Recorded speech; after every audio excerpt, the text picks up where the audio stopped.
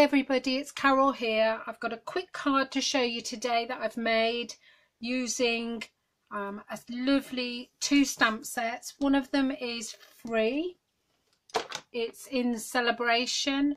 I just got it today, so I thought I'd better make a card with it because I love it. The thank you is so big, really a big stamp.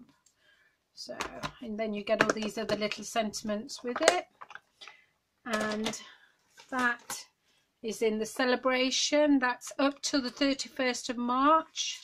You can order that for free when you spend £45. There it is. Really nice. And they've made really nice samples with it. So there's quite a lot to choose from. If you haven't got a catalogue, please contact me or go to my website and look at the catalogue online if you don't want me to send you one. The other stamp set is Special Reason. This is a really nice, I love all the words with this. I'm lucky to have a good friend like you. And I like there's no special reason for this card. That's really nice. So let's get making. And I've also used a really different colour for me as well. So it's Melon Mambo cardstock, and I will show you how to do some masking as well. So Melon Mambo is cut at 8 1/4 by 5 15/16 of an inch, so not quite 6 inches. And then what I did was, all I did was fold it in half, line it up, hold it and bone folder it. Bone folder it? I don't. There you go. And then your piece of Whisper White is 4 inches by 5 1/2. That's the bit we need to stamp on. So what we're going to do, and also with this stamp set, you can buy dies and framelits to go with it. Not using them in this project, but they are absolutely gorgeous. So you can use that one to cut it out and leave it in the card, and then that one will actually cut it out. I have made another project today.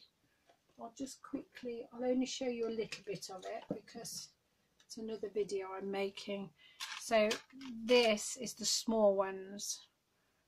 So you stamp them out, and then you don't use that, you use that one to cut them out, because if you use that one, that would leave it in the card. So I'll be videoing that one shortly. Let's get all these little bits away. Okay, so what we need out of here, I used the big one, and what I like is, I don't know if you can see, it's kind of stressed, so you don't get a crisp image. It's part of the stamp, which is really, really nice. And then I used this one. Okay, right, and the thank you. And the thank you is on wood, so I haven't even got to find a block for it, which is pretty cool. Right, so because this is a really big stamp, I take the ink pad to the stamp.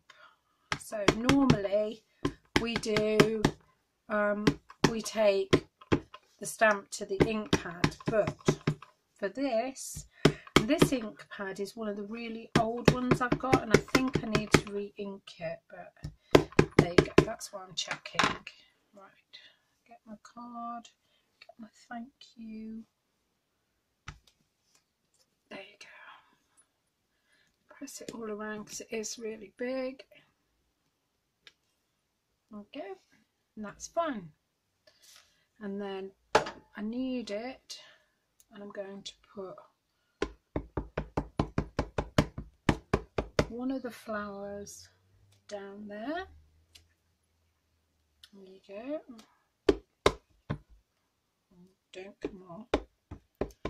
Then one of the others just there. Okay. Now I don't need that one anymore. What we need is the leaf, and I used Old Olive. So this, I'm using the card, the ink is Melon Mambo, and then I'm using Old Olive for the ink. Also what I did was I stamped one and fussy cutted, because this is going to be my template. So this you put around, you find the bit, where is it? There. And you just hold it on, and that's you masking it. So let's have a look. So if I mask that, I'm trying to find the two. There it is.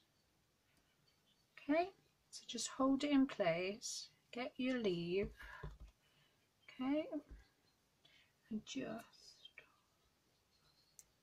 and when you take it off, it looks as though it's behind the flower. It's really clever. Okay, let's have one just coming out there. And you might only want a little bit, but it still looks really effective. Here you go, lining it up there. Okay, there's one. While I've got it, I'm not moving it. There's another one. Okay, right. Let's get that out of the way, and you can keep using it. It's not going to hurt it. So then all I did was I put some Tombow. Don't want to get it on there. I put some Tombow on the back. I didn't think it needed anything else. I didn't want to put ribbon or anything. Just think it looks lovely the way it is. Bring in the card and line it up. There you go. Okay, and there you have your card. Now what you could do, oh, what have I forgotten? I've forgotten to sponge around the edge. Oh, and what I've noticed is I went over on the green there. So what I'm going to do is I'm going to bring in some, I don't want to use, these are brand new sprinkles and they're not really the right colour. So what I want is some sequins.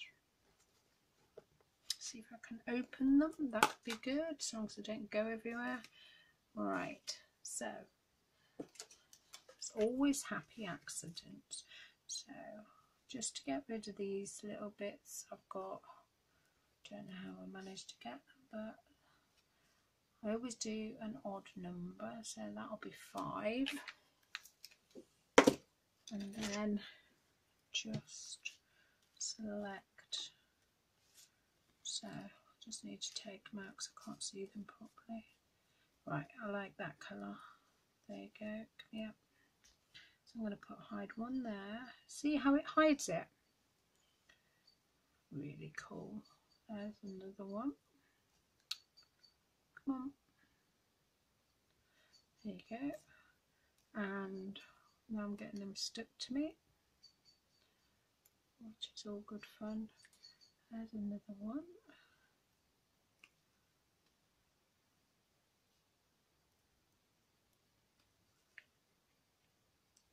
I didn't think I was going to be sticking sequins, but they look.